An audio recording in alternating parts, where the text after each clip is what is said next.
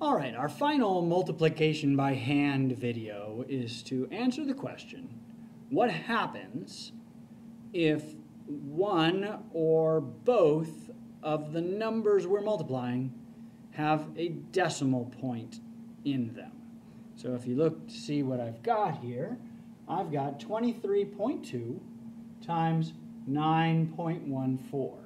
That's how we set it up. Now, we know if we were trying to add these two numbers, we would have to make sure that the decimal points lined up if we were adding them, right? But we're not adding, we're multiplying. And when we multiply, all we have to do is make sure that the numbers line up for the first part of this algorithm. We just are going to completely ignore the decimal points. So if you're really good at this, pause the video and then come back for the solution. All right. And I have a new color pen. I'm sorry. So here we go. Same exact thing we did before. 4 times 2 is 8. 4 times 3 is 12. 4 times 2 is 8, 9. Put in our 0. That's the part we're always going to forget. 1 times 2 is 2. 1 times 3 is 3. 1 times 2 is 2. Put in our double 0.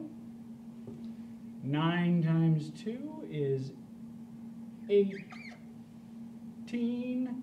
9 times 3 is 27, 28. 9 times 2 is 18.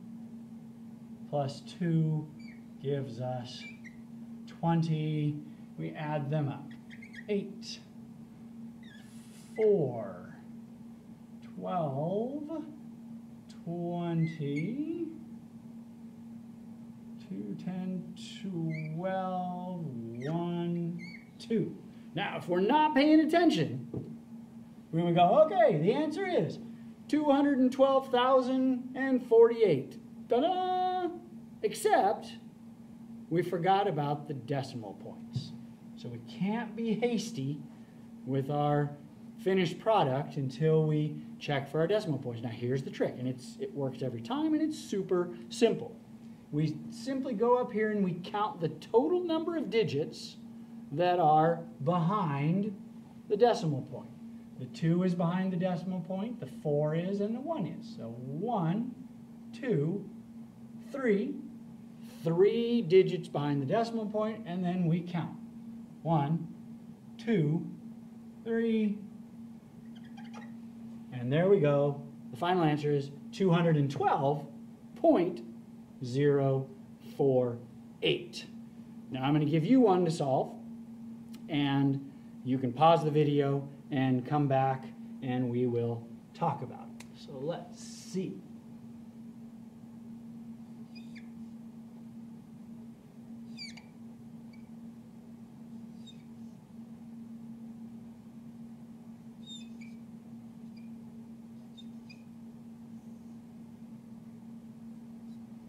Now in this case, the decimal points lined up, but that was coincidence.